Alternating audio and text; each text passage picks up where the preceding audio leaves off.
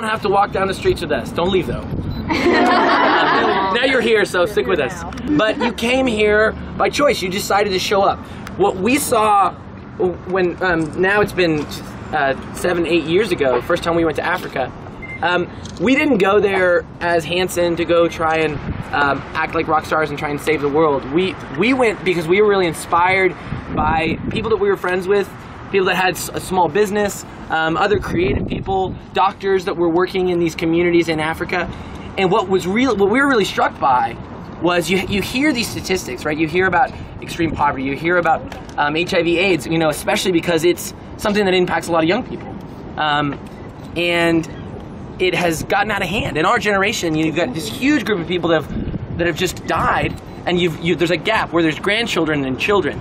The working class people that are keeping these countries moving are dying, and they're passing this disease to the children, and so much of the connecting dots are extreme poverty.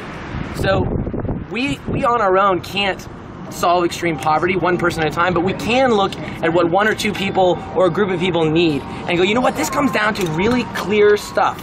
And we don't want to raise money and throw it at a government organization and wait for it to trickle down.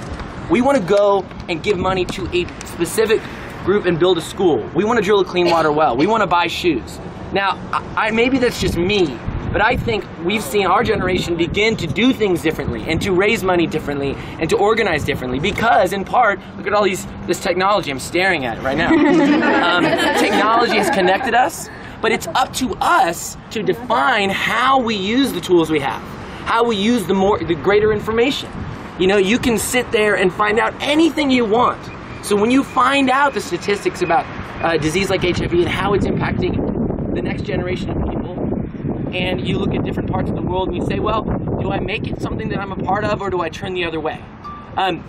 We are very pro making whatever your dream is happen. I mean, we've started our own small business